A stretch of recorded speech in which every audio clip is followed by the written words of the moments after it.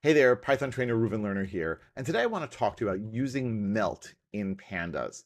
Melt is one of these methods that allows us to reshape our data in such a way that it's easier to understand, easier to work with. Not always, not all data, but some types of data. So I'm going to import pandas as PD, and then I'm going to load up for my file name. This is SAT scores. These are a bunch of SAT scores that I got from the US Department of Education a few years ago, so they're not super up to date. And then I can say df equals PD read CSV of file name.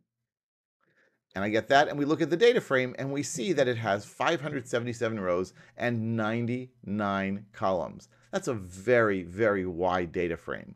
And it's wide because we have lots of information about each combination of year and state code, or year and state name, right? So for each year in the data set, we have the total math score, the number of test takers, the verbal score, and then we go into all sorts of other pieces of information about every, the groups of students who took it. Score ranges between 600 and 700 math total. Score range between 600 and 700 verbal females, and on and on and on. Now, the thing is, this is a very wide data frame, and some of these pieces of information are actually sort of related to one another. For example, having the math and verbal in separate columns I can understand, but some types of analysis might actually be easier if they're in the same column.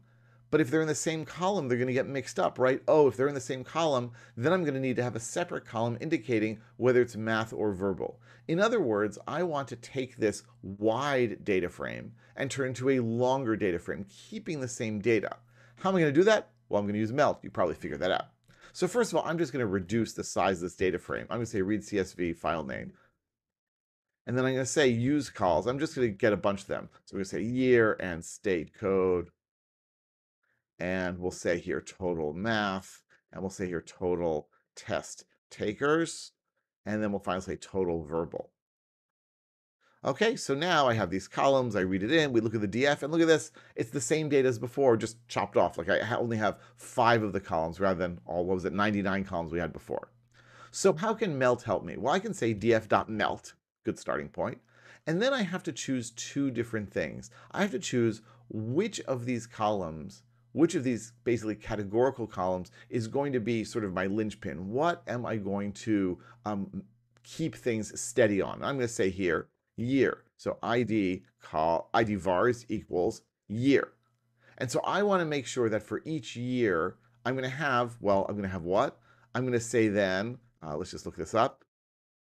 I want the value vars. Sorry, I always forget the name. Value vars equals, and let's say here a list of total math and total test. Actually, let's say total verbal.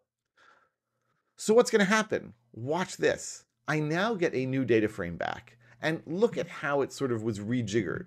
The year remains the same, 2005 at the beginning, 2015 at the end. But now we have a new column variable.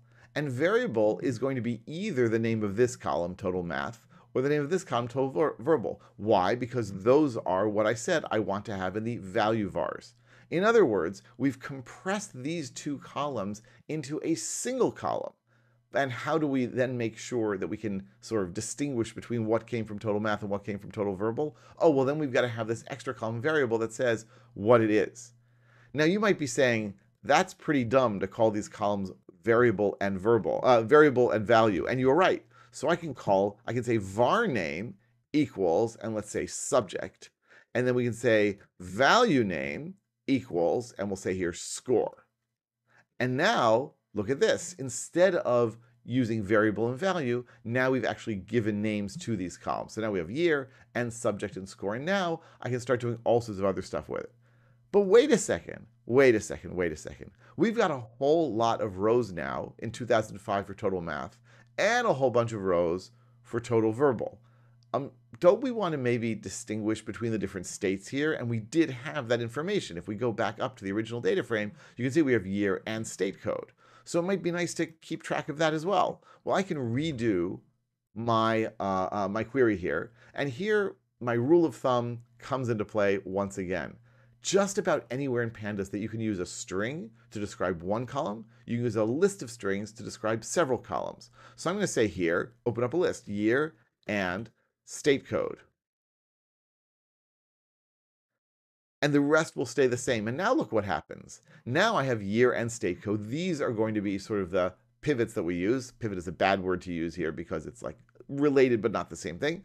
So we're going to have a separate row here for 2005 and Alabama, 2005 and Alaska, 2005 Arizona, and so on and so forth. And then for each one of these, we're going to have either math, well, we're going to have math and verbal. In fact, if I were to say here now, let's just grab this. And now if I say, let's make this a little more complicated here. I'll do it as method chaining. So I'm going to say now dot lock, and we'll say lambda df of, and we'll say here state code equals, let's just say AL, the first one.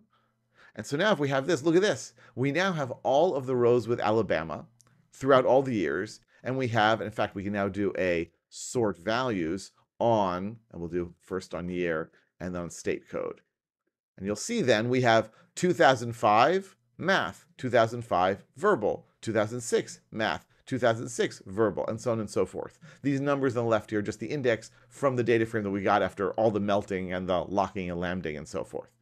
All right, so you see then that we have the same data as before, but now we can play with it more easily. Now you could say, well, wait a second. If I've got this, wouldn't it be nice maybe to separate it out into columns? Wouldn't it be nice for me to have, like, instead of having subject here, math, verbal, math, verbal, math, verbal, maybe I actually want to separate that out. And if you're saying that, you're first of all undoing all the hard work that we've done. But second of all, you are describing a pivot table. That's right. So I can take all of this thing and I can just say pivot, and we'll say index equals, and we'll say here year. Actually, we'll say here year and state code. And then we'll say here columns equals, and then we're going to say subject. And then we're going to say values equals, and these are score. And we do this, and look what we get. We've basically reconstructed what we had before. And that's because pivot and melt are inverses of one another. Now, those of you who've been following me for a while know that I generally like to use the pivot table method, not the pivot method. Then the reason I usually like to do that is because pivot table is just much more sort of flexible and much more powerful. But pivot here is sort of a pure reverse of melt. It's not going to perform any aggregation methods. It's just going to take the things and rejigger them and put them into a new format. The fact that we can move our data around, make it wider, make it longer, grab different columns, grab different rows, this is what makes Pandas so powerful and useful. And this is just like another tool in our toolbox. We want to understand our data better. So I hope that this helped you to understand melt and, by the way, also pivot. I hope that this gives you some more insights and, as I said, more tools in your toolbox for analyzing data. Stick around for lots more videos about Python and Pandas. Like and subscribe. Let me know what you think. I love reading your comments and responding to them, and I will see you soon right here.